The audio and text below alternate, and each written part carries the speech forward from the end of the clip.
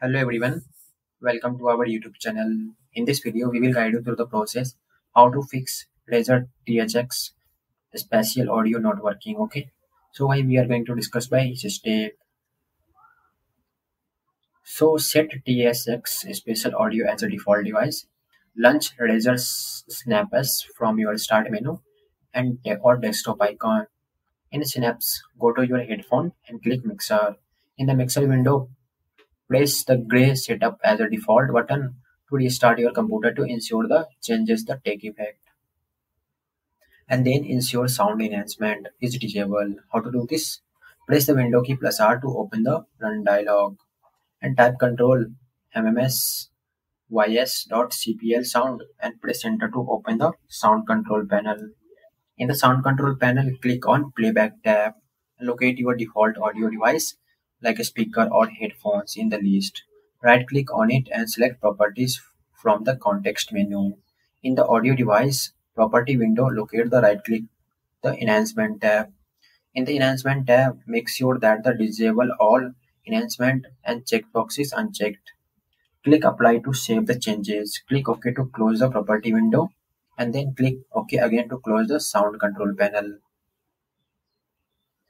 Then run the audio troubleshooter. How to do this? Press the window plus I key to open the setting app. Then in setting app, click on system, then troubleshoot, then other troubleshooter, then audio troubleshooter, and then click on run button to next to it.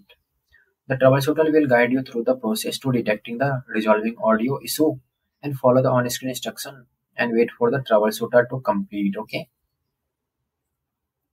And uninstall the installer Synapse 3. Press the window key plus R to open the run dialog. Type app.wiz.cpl and press enter to open the program and feature window. Locate the Razer Synapse in the list of installed program. Right click on it and select uninstall. Open File Explorer and navigate to the following folder like these two folders and delete this folder if they exist and download the latest version of Razer Synapse from the official Razer website. Run the installer and follow the on-screen instruction to complete the installation. And contact support. Go to support.razer.com like mysupport.razer.com and here you can search PC, console, mobile, anything you have and ask for them help, whatever kind of help you need. Okay, here you can search for the help. Okay, they can provide you through email, chat or number, whatever kind of support you want to. So this is the all step. Thanks guys.